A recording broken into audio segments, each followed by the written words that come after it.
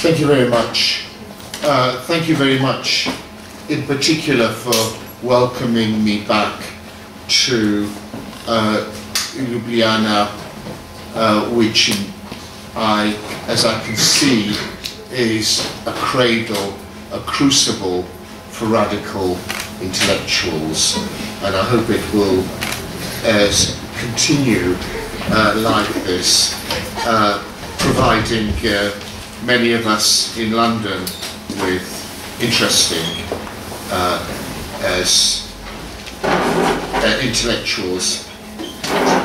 Let me start off by saying that I had a number of ideas for this lecture. Let me start off with the maybe the most ambitious one, which was that ideally what I would like to talk to you about is the view of Marx on the monetary business cycle. This is a very important issue, because if you go back to Marx's earliest draft, the Grundrisse, the earliest draft of a systematic work on political economy, which is the Grundrisse, you find that in the Grundrisse, Marx rejected the notion of a monetary business cycle. He rejected the notion that the disturbances of capitalism are a monetary phenomenon. They're caused by problems within the monetary system, or aspects or features of the monetary system. And for those that have read the Grundrisse, you'll know this consists of just two very, very long chapters. There's a very, very long and very interesting, methodologically interesting introduction. A very long chapter on, actually the introduction has some very interesting remarks on art as well, which are worth reading. But he then, there's 1/3 of the book is a chapter on money, which is the rejection of the monetary business cycle.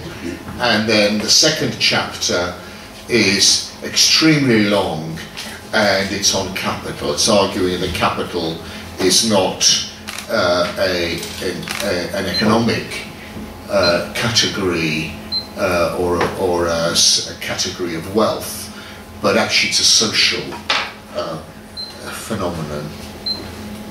So he rejected the business cycle there, and then got down to then there was another what was it, the critique of political economy, and then when he got around to writing Capital, he sketched out Capital in, of course, in reverse order: Theories of Surplus Value first, Volume 3, Volume 2, and Volume 1. And what you found was that in Volume 3, Marx brought back the monetary business cycle in a different and an unusual form as interest-bearing capital. And what I would have liked to have done would have been to link this up with what is happening in finance today and finance capital today. I don't have the time, but I just want to highlight a particular relevant feature of Marx's discussion of this, and that is this rejection of the monetary business cycle, the rejection of the view that the cycle, the business cycle in capitalism is a monetary phenomenon. In other words, caused by features of the monetary system or the credit system. This, I think, lies at the root of many of the misunderstandings by many Marxists of what is happening in within the eurozone at the moment. Not to mention, actually, it lies at the root of the mistakes, the errors of non-Marxists as well. And I'll explain this a little bit further later on. Secondly, as a second preliminary, let me make some reference to the Research in Money and Finance report on the two reports on the Eurozone. I feel a certain responsibility for this because when Research in Money and Finance was set up, it was set up in SOAS as a way of bringing together critical researchers in who are working on monetary and financial economics, doing research on monetary and financial economics, and so I was involved. I was included in some early discussions, but when we started discussing the Eurozone crisis, it became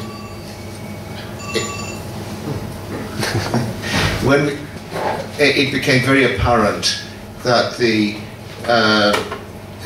there was a particular line, there was a particular political line which was being put forward, which had nothing to do with either a Marxian approach or a serious understanding of the monetary and economic issues at stake in the Eurozone.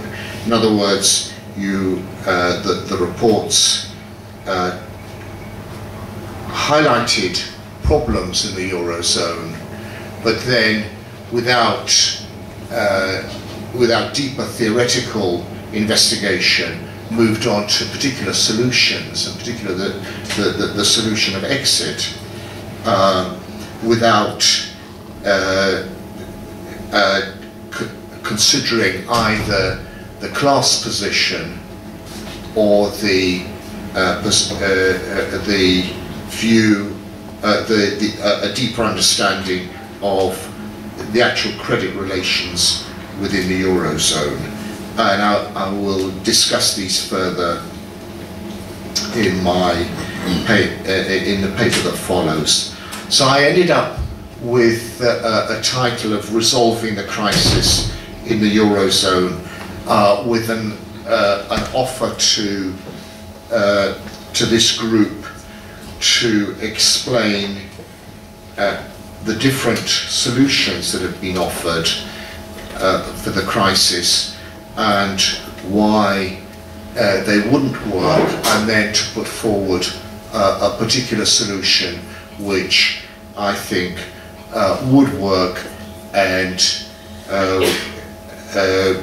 or may work, but which also has some important political and economic implications. Okay, resolving the crisis in the Eurozone. If you're going to talk about the crisis in the Eurozone, you have to identify it for what it is. It's very easy to identify in terms of decreasing growth rates.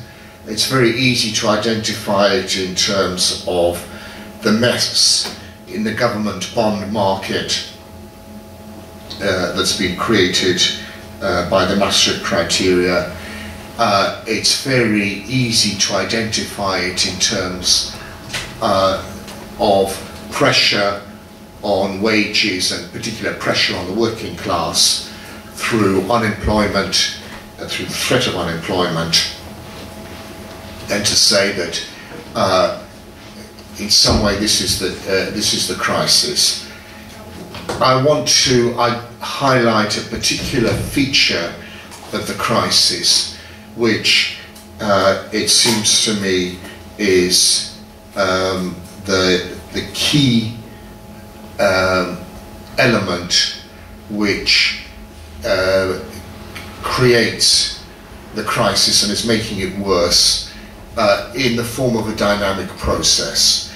And this is the process of deflation. Deflation in an economy that no longer uses a form of commodity money, or even any money which is convertible, a fiat money which is convertible into some other commodity at a fixed rate, but simply uses credit. In a credit economy, the counterpart of credit is debt, someone else's debt. And why deflation is a very bad thing, it's a very serious problem in this situation, is that if you deflate, if prices are falling, then, or wages are falling, then because debt is fixed in money terms, what happens is that the real value, or the wage good value, or the labour value of that debt increases as wages fall. And this it's very important to remember when you consider some of the basic solutions to the crisis in the Eurozone. The essential ones that have been well, let me just say something about the theory at the background of that underlay the arrangements within the Eurozone. The theory behind it is the notion that monetary policy regulates the business cycle, so the view that Marx had rejected. And in particular, there is the theory that the business cycle is determined by wages, or in an international context, by the exchange rate. So the proponents of that, when they were setting up the Eurozone, the view was that in a normal capitalist economy, you have two systems, two ways of adjusting for trade imbalances. If a country has a trade deficit, then you can lower wages, and this will make products more competitive. And if you make the products more competitive, you gain a competitive advantage. You can expand your exports, and in this way balance your trade. However, it was well known already, 100 years ago, that lowering people's wages is a very troublesome and sometimes even a bloody business.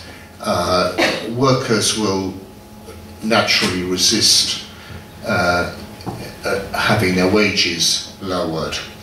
So in the 1920s, the view came to be, was put forward, particularly by Keynes in his tract on monetary reform, that the alternative to wage decreases is simply to have an exchange rate which can be adjustable downwards.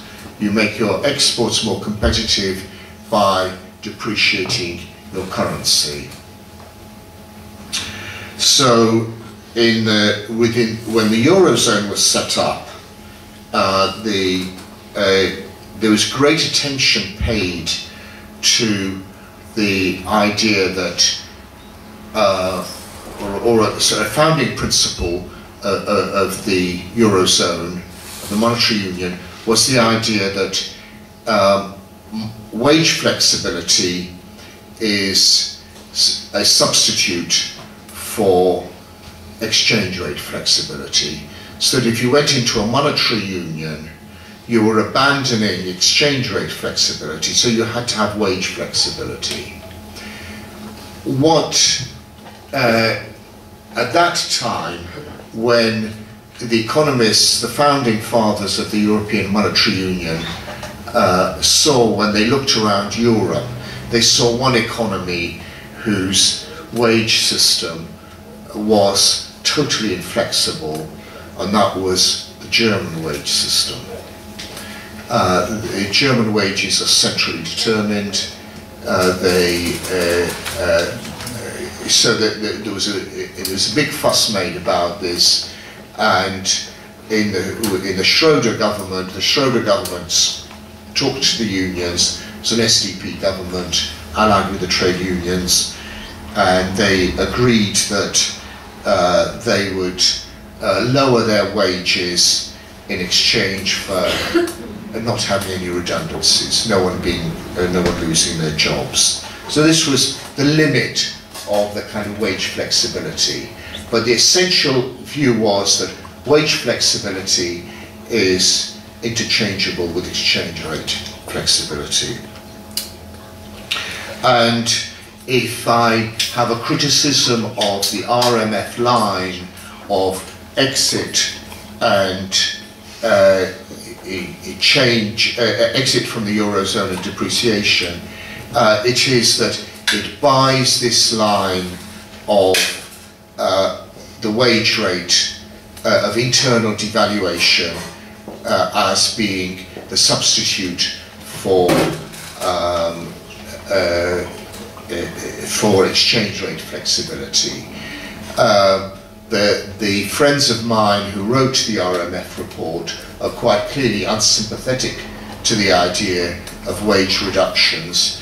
So instead, they propose exit, return to the currency, and a return to a domestic currency and the depreciation of that currency. Now, I won't go into the financial consequences of exiting in a system where you have financial integration. Actually, in an earlier draft of this presentation, I was going to call it banking integration and the politics of European disintegration. Because if you have a process of banking integration and you exit, if the banks are integrated within Europe and you exit from the Eurozone, effectively your banking system, the banking system of the country, both the country that exits and the countries outside, the banks become insolvent. The banks, for example, in the case of Greece, were Greece to withdraw, its banks would become insolvent because they would still retain euro liabilities, particularly very large sums, something like 80% of Greek GDP, which has been borrowed from the ECB,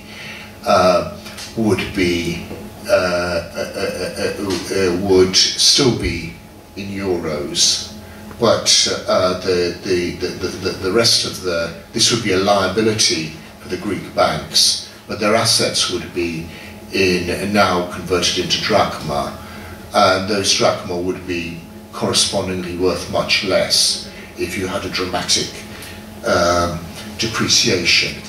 Okay, you could nationalise the Greek banking system to somehow try and keep the banks going. Yes, you could do this, but in effect it would mean that the government takes on the euro liabilities of the Greek banks. So in addition to its own euro liabilities, it actually makes the Greek government's situation worse. This, as I say, this is a credit problem. Let me look at the real problem. The real problem is that to make this kind of a strategy work, you would you would actually need to squeeze real wages, because in Greece something like 40% of GDP is imported, and a very high proportion of Greek wage goods are imported. If you, as you depreciate that currency, you would, in fact, be the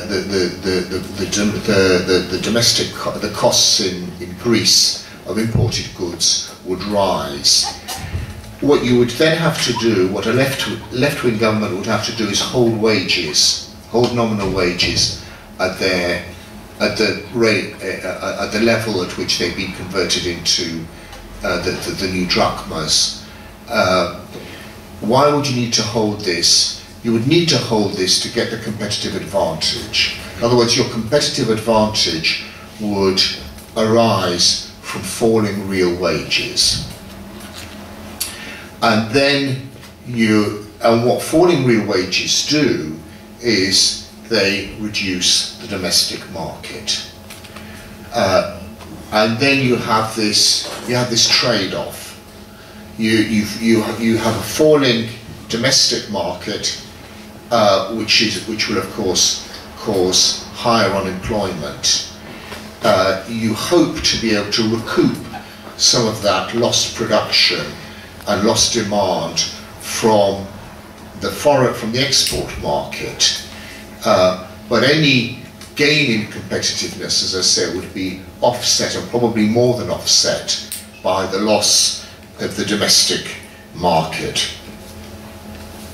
So this, it seems to me, is not a solution. It is still caught in this fundamental theoretical dichotomy or dilemma, in which you treat the wage rate as a substitute, or wage flexibility as a substitute for exchange rate flexibility in obtaining what you call competitiveness. Actually, in a country like Greece, what it would do is your banking system would probably collapse. The economy would Euroize very, very effectively. I don't know whether this happened in Slovenia, but certainly in the rest of Eastern Europe, as communism collapsed, economies very quickly dollarized. You made all your contracts in dollars because that was a fixed value.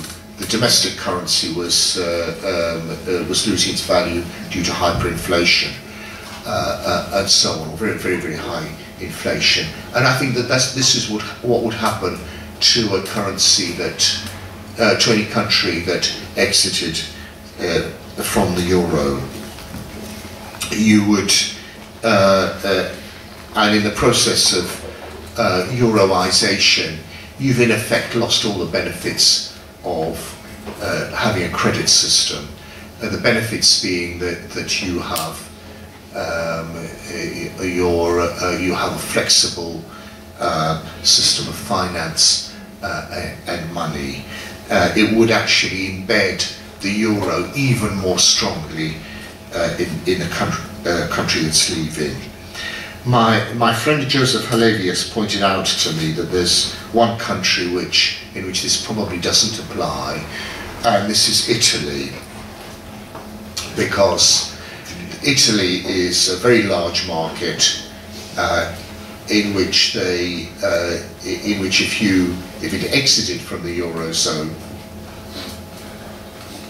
you could probably reflate the economy domestically and go back to, in Joseph Halevi's view, the system of the 1980s and the 1990s, where that economy had high inflation but kept depreciating its currency to retain competitiveness. I'm not so sure. Italy still imports a very high proportion of its GDP, and in particular it's very vulnerable in energy. And as I say, I think this this argument about exit or internal deflation, exit versus internal devaluation, is a wrong approach. It's this approach that regards the wage rate as a substitute for exchange rate flexibility. Let me look at some of the other solutions that have been put forward.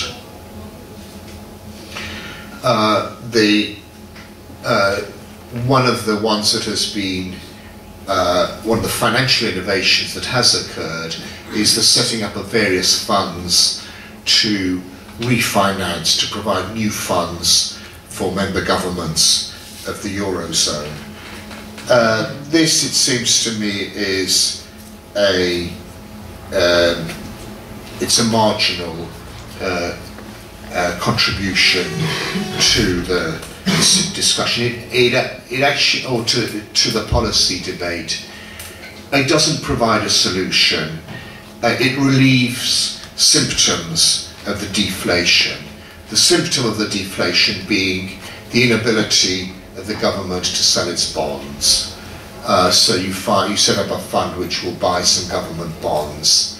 That solves the problem today. It doesn't solve the problem tomorrow, and more importantly, it doesn't solve the internal problem, which is the one increasingly of prices and wages falling in relation to the value of debt, and what this is doing to squeeze expenditure in the economy. In particular, what it doesn't do is it doesn't tackle the essential problem of reflating the economy. How can you get the economies of the Eurozone inflating again, growing again, and in fact growing at a rate that's growing faster than the rise in debt, or the rise in government debt. So that's this kind of government refinancing. As I say, I don't think works. I think this applies to the Varoufakis and Holland proposal. Stuart Holland is a very nice, very thoughtful person, and I think he rightly recognises that the real underlying problem is the reluctance of capitalist enterprises to engage in fixed capital investment, to engage in capital accumulation, and he believes that the European Investment Bank can to some extent replace this.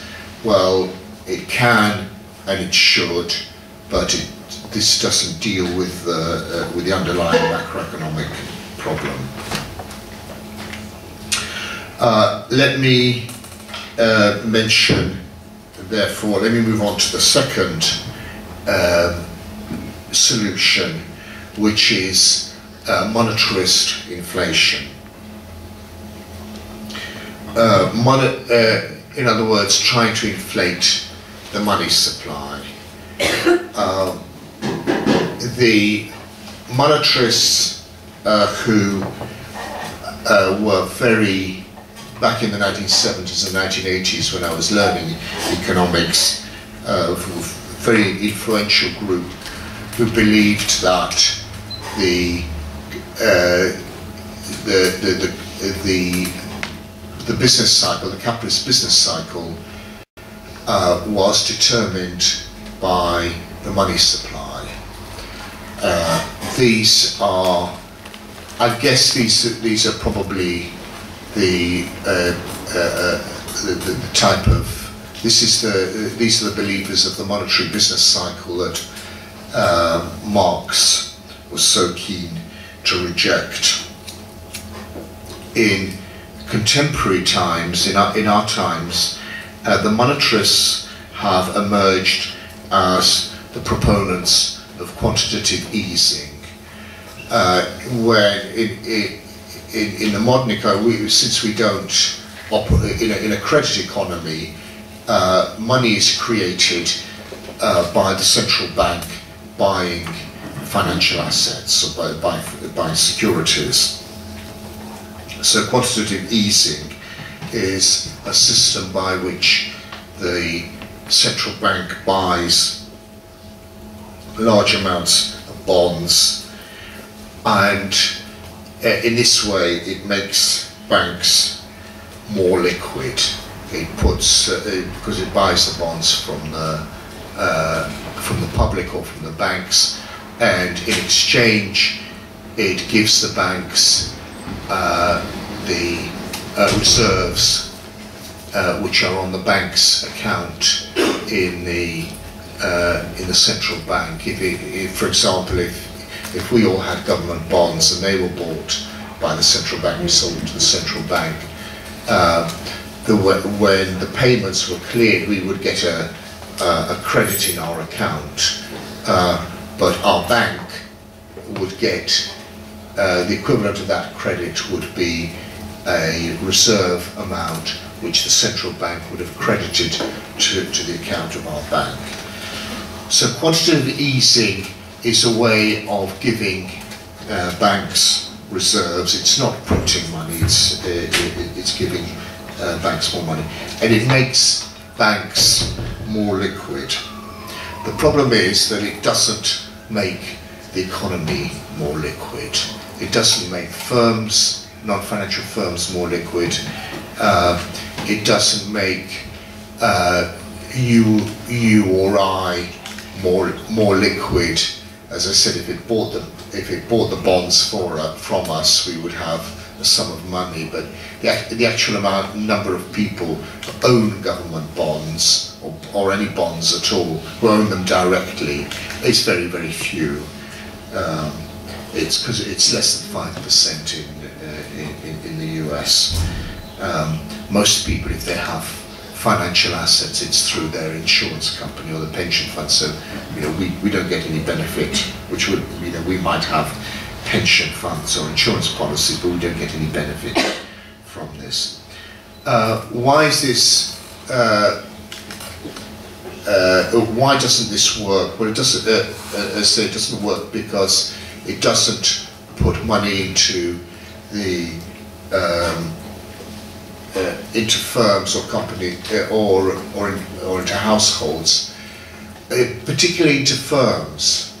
This is crucial because it is firms who would use the money for investment if they were sufficiently liquid. Who might use the money if they were sufficiently liquid. Why? Question is why. Oh, I'll come on to this later on.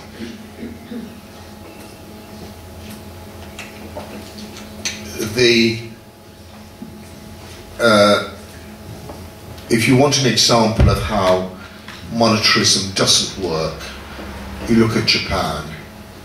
Japan, for the past 20 years, has been in a condition of deflation.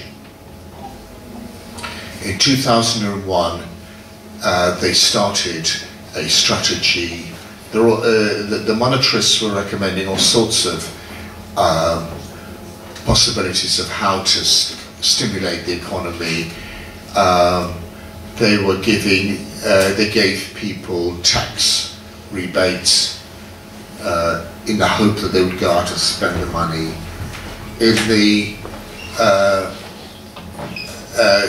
Milton Friedman recommended that the central bank go up in a helicopter and throw money out. This is the delusion of fiat money, that somehow the amount of paper money in circulation will cause inflation. The amount of paper money in circulation is actually as much paper money as people have income. You know, if you have your income goes into your bank and you can take out as much paper money against that as you want to. It's not the amount of paper money that is the constraint, it's the income. You know, for most of us it's the income that is the constraint on our expenditure, not the paper money into which we can convert that income.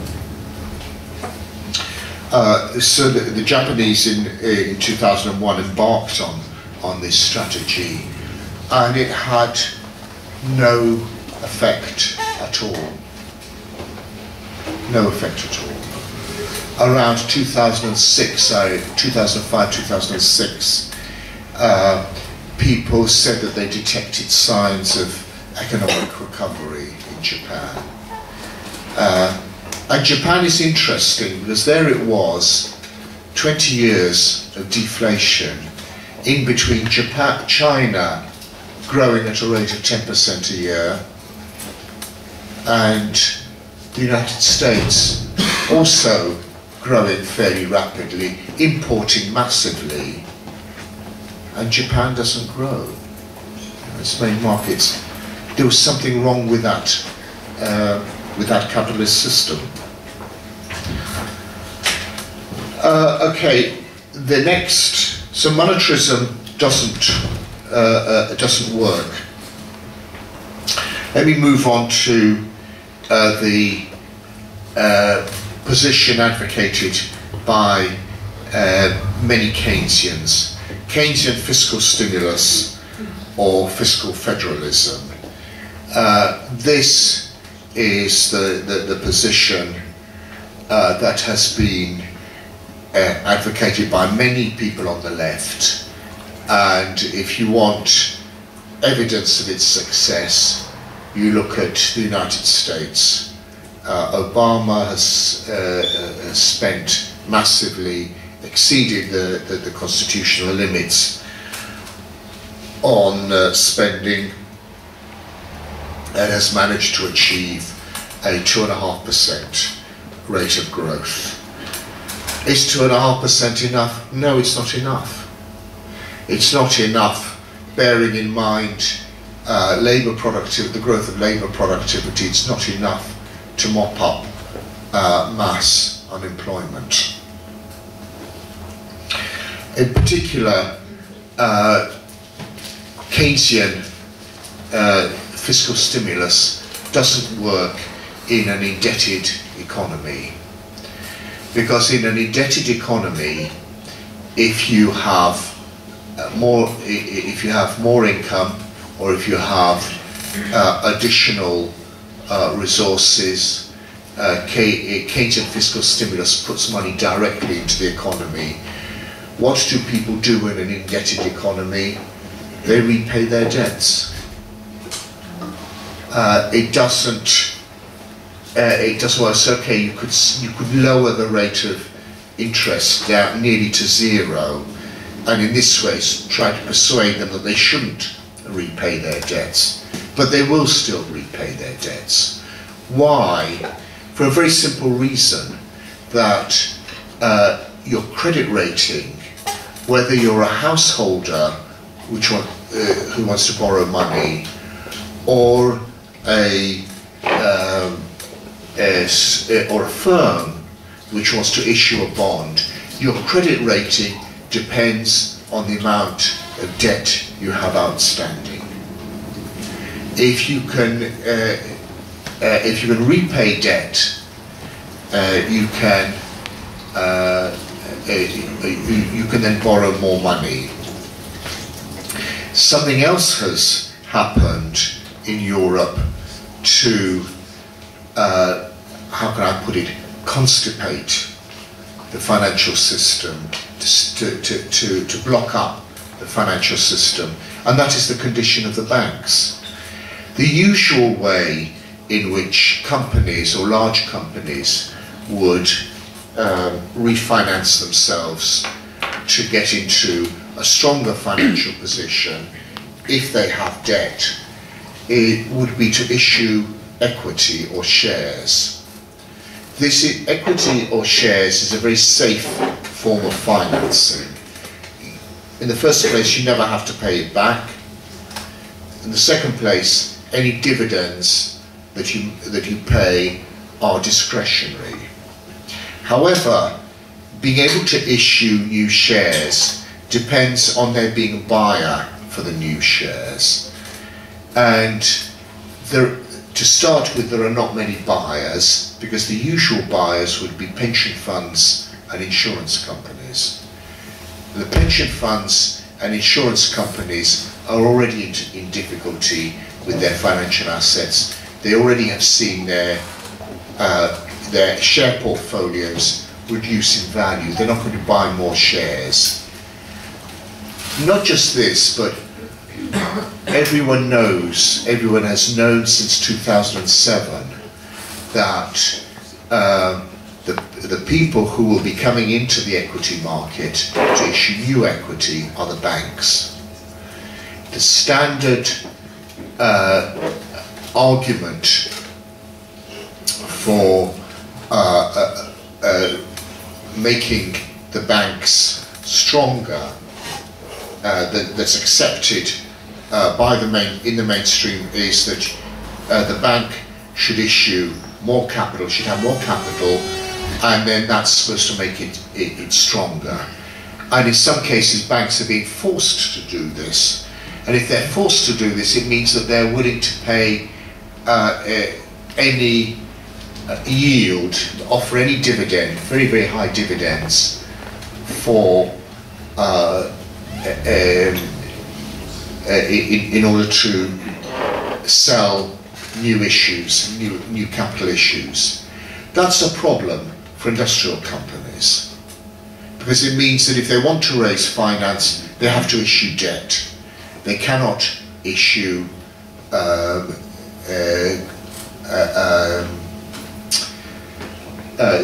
they cannot issue equity.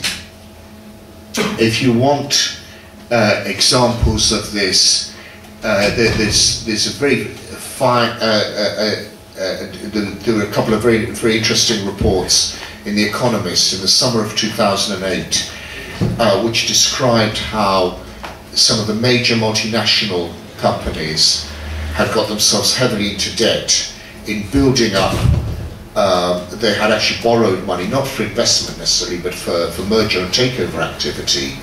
They wanted to refinance this in the equity market and suddenly found themselves excluded from the equity market by the banks, which were coming in and hoovering up all the capital that there was. The response of those companies was very simple. What every company does faced with excessive debt, or what every capitalist firm does, you don't cut back on current production, because your current production at least gives you some revenue. You cut back on investment. And this is why, for those economists that, you know, these days every Marxist of course reads the financial, at least in England, every one of my colleagues at SOAS, and particularly the people from RMF, read the Financial Times. If you read the Financial Times, the financial crisis started on the 25th of September 2008, the day Lehman Brothers collapsed. That's rubbish. The financial crisis started in the summer of 2008, when the big major multinational companies started postponing their investment projects. And as they postpone their investment projects, this then slows down the pace of capital accumulation and puts the whole capitalist system into crisis. For companies in that situation, any Keynesian stimulus is simply used to repay debt. You can use infrastructure investments. We have them in Britain. There were plenty of infrastructure investments in the US, for example, in the 1930s. For an understanding of what happened in the 1930s in America, I would recommend to you a very interesting essay by Paul Sweezy, which he wrote in 1941. It's simply called The Decline of the Investment Banker. Quite a very informative article, because Sweezy's father was a director of Citibank. Sweezy knew about finance, and what's interesting is that he puts forward the view that the most important reform of the Roosevelt administration in the 1930s was not so much, well, it was the New Deal public sector projects, trying to stop the fall in wages and so on, supportive legislation for unions. But the other one was, he argues it in that article, that the state took over from finance the role of finance capital as coordinating capital accumulation. Because in effect, what the government did was it started organising mergers and acquisitions, new capital issues, and so on. The government took over that function. Effectively, this, in Sweezy's view, this was part of the process towards the socialisation of capital. Okay, so that's these are the major solutions that have been propounded for the crisis. I just maybe spend the last 10-15 minutes explaining what I think would be a way out of the crisis, and this is some of this has already appeared in an Italian journal, Critica Marxista, albeit, as you will see, it contains a lot of the kind of financial operations that as a former banker, I tend to have a better feel for, I feel more comfortable analysing. First of all, the way out of the crisis is more effective operations in government debt markets. This, in many respects, the crisis over government debt in Europe is a self-inflicted problem.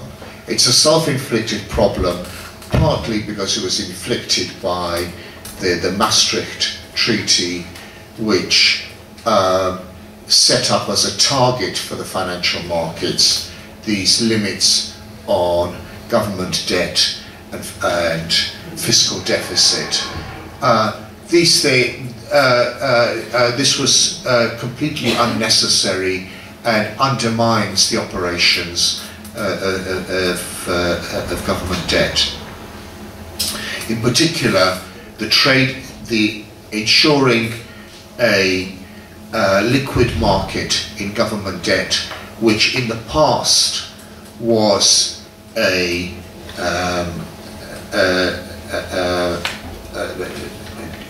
was a vital part of the activities of central banks.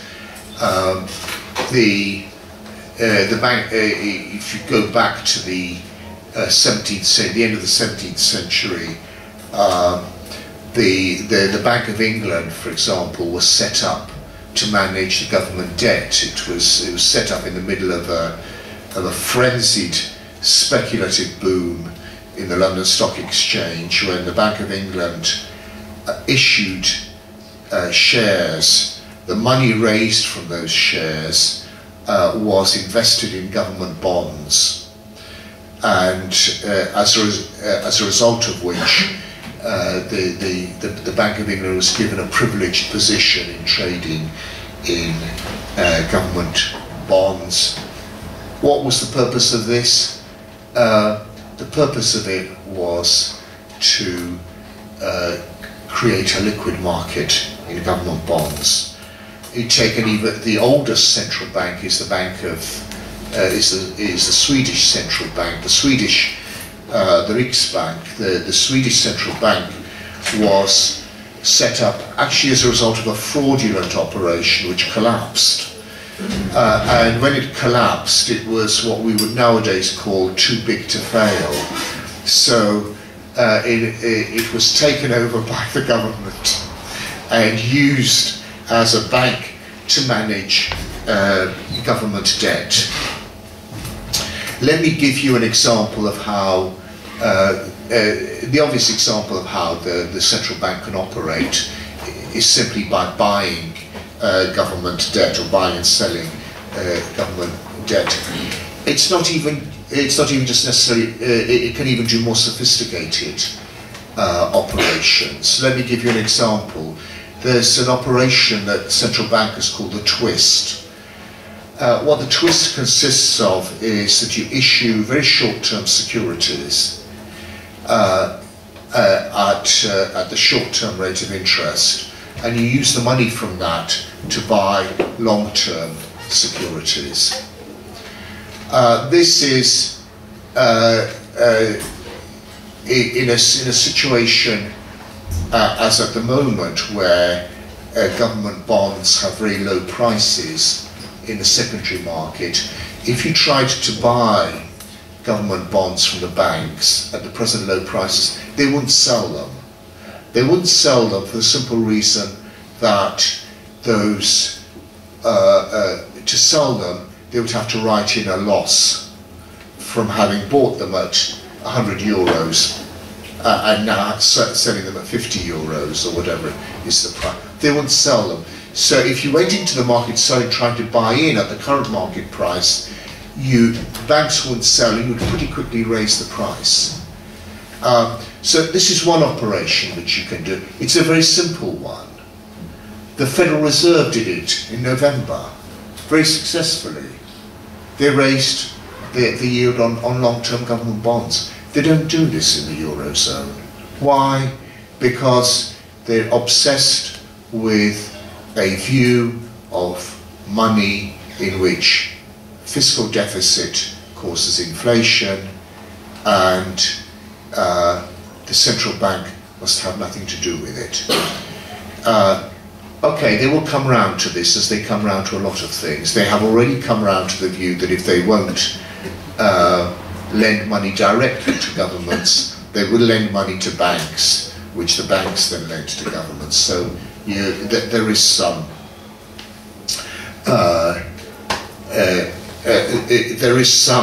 in policy innovation taking place. The second feature is more imaginative fiscal policy. This is something which actually the left has not been discussing very much, in particular the problem of the middle class. The middle class in particular in Greece, which has traditionally avoided taxes. Yes, the middle classes should pay their taxes. They're better off than most of the people in this room. But the other people who should pay taxes are banks.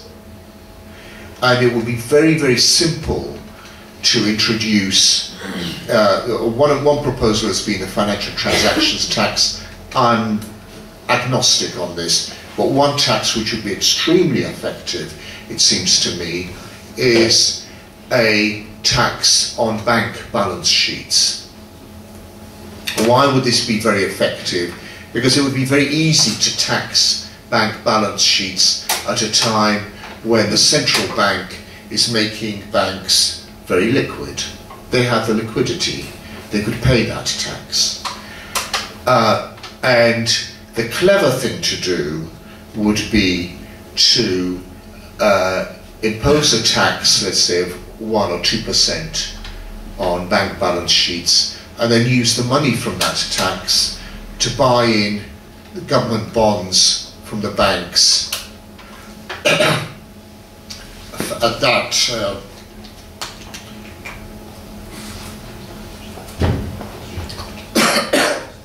sorry.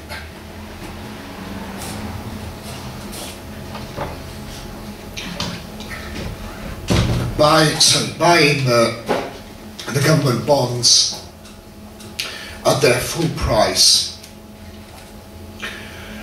What effect would this have? Well, it would give every bank an incentive to hold government bonds, because if they held government bonds, they would then get their liquidity back. You would pay their taxes, they would pay the liquidity to the government, and they would then get that liquidity back. If they, as they got their liquidity back, so their liquidity position would stay the same, but the government debt would be cancelled. Because, and over a period of time, you could eliminate the government debt in this way. The most complex version of this procedure was one which appeared in the which was I put forward in Italy, and that is that you combine the twist with this. So the government issues short-term securities, uses them to buy back long-term securities, and then after it's bought back the long-term securities, it imposes a tax on the banks, on bank balance sheets, and uses the proceeds of the tax to pay back the short-term borrowing. I mean, these are financial operations. More of them need to happen. They are not the solution, but they stabilise the markets. The actual solution is somewhere else, and the actual solution lies in raising wages. This is the the most effective way of reflating the economy. It's the most effective way because if you raise wages, this money is likely to be spent. In particular, if you raise the wages at the bottom, that can be done quite simply by raising the minimum wage. It's a difficult thing to do in countries where you have decentralized wage bargaining. You could do it in Germany. However, I'm very much opposed to the proposals that have been made elsewhere by some proponents of internal devaluation. There are people who argue that you should raise German wages and reduce wages in the periphery in southern Europe. This is the wrong way to look at it.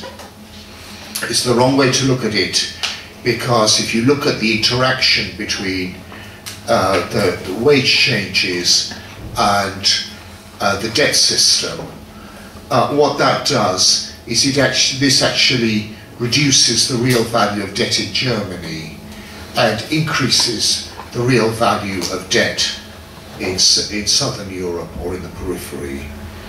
You actually need an increase in wages throughout the European Union, and I believe that this is what the left should be fighting for. I accept that this is utopian. This is not, the capitalists will of course scream that they're going to be ruined by this, as they always do, because they never realise that when wages go up, that's also creating a market for their output. They will scream about it, but in a sense it shows one of the paradoxes, it illustrates one of the paradoxes of contemporary capitalism, that the only way out of this kind of deflation is precisely the kind of strategy which the capitalists will resist, and which I think the left has to fight for and should be fighting for, along with the trade union movement and the social movement. Thank you very much.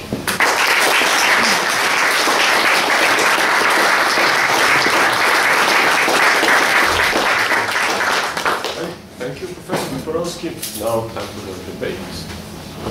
Any comments? Okay, Tony? Just a small comment again. Would you agree, you said that capitalists do not understand the nature of aggregate demand? Yeah.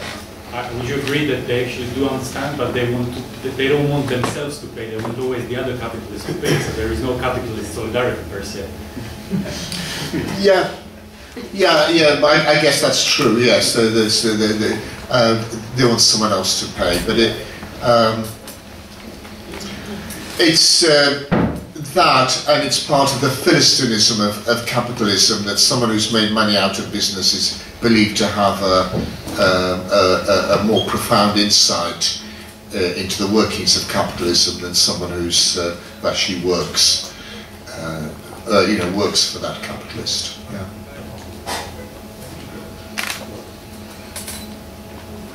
Anina Kaltenbrunner has in the morning framed the current crisis, at least its European dimension, as a balance of payment crisis.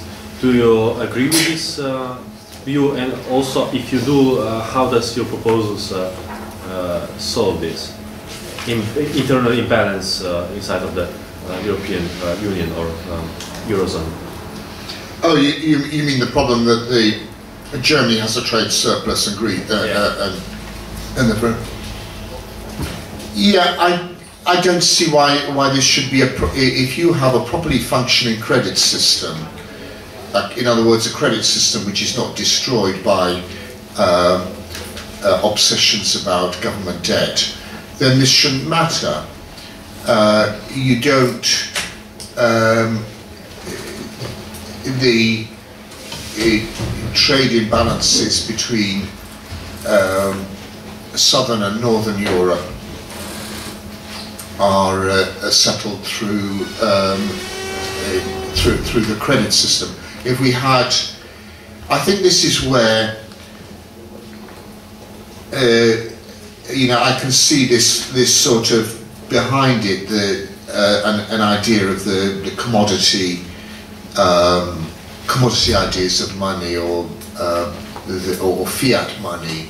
In other words, that you can only get money through trade or fiscal or some kind of fiscal redistribution. You don't necessarily need to do that. All you need to do is to have proper credit transfers. I don't see it as being a problem, except and unless you have an 18th century type of monetary system where you're using gold, and gold is an imported commodity, so you need to have to acquire gold, you need to export, and to I don't think it's a problem. Okay, Marco. Yes, I think there would be another problem with a proposal like yours to raise wages in general in the European Union. I think that the purchasing power of even the lower classes of peripheral European states would buy products manufactured in the core countries. So it would not widen the domestic markets of the peripheral states, and it would not boost their economy.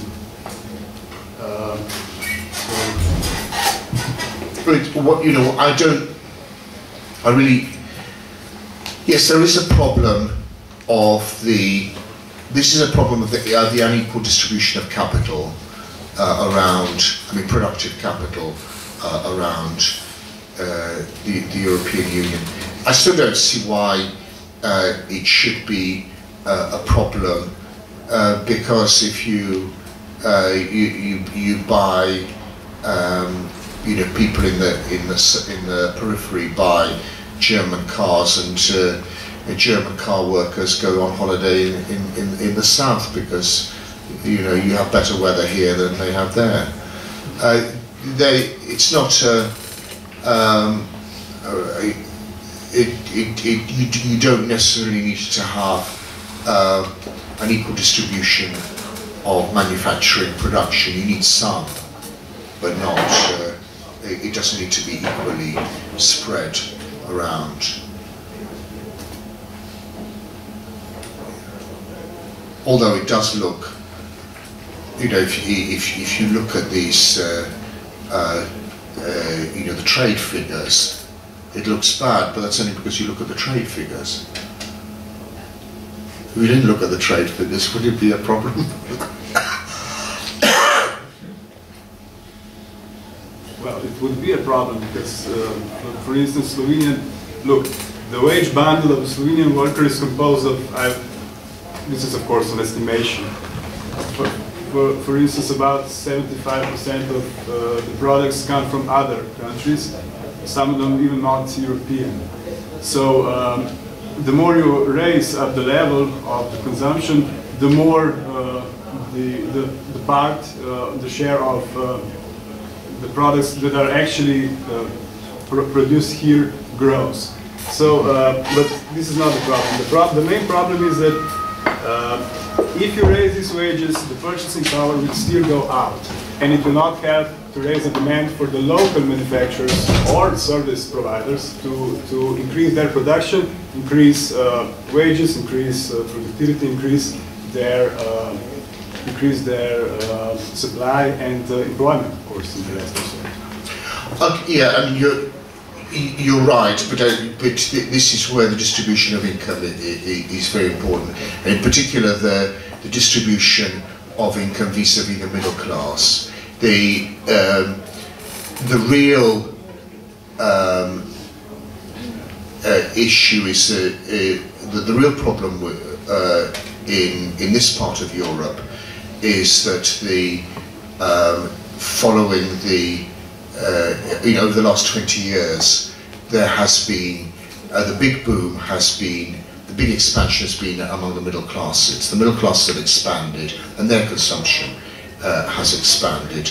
The industrial working class has declined numerically, and I'm not sure about production. I suspect, but in some cases also in terms of production. Now, if you if you raise wages, my view is that you should raise wages as opposed to expanding the consumption of the middle class, because it's the consumption of that middle class which is particularly import intensive. At the bottom, most people on the lowest earnings spend money on locally produced food, locally produced possibly locally produced clothes, but certainly locally produced food, and but also locally produced housing services, housing and this kind of thing. So, in that sense, it's staying there, and this is I think that this is a proper kind of class approach to take. That you otherwise you're I still a lot of the discussion I think has underestimated the degree to which the capitalist prosperity of recent years has depended on the growth of that middle class. It's not necessarily been a very dynamic capitalism that we've had in Europe. It's the growth of the middle class. And that's what needs to be adjusted.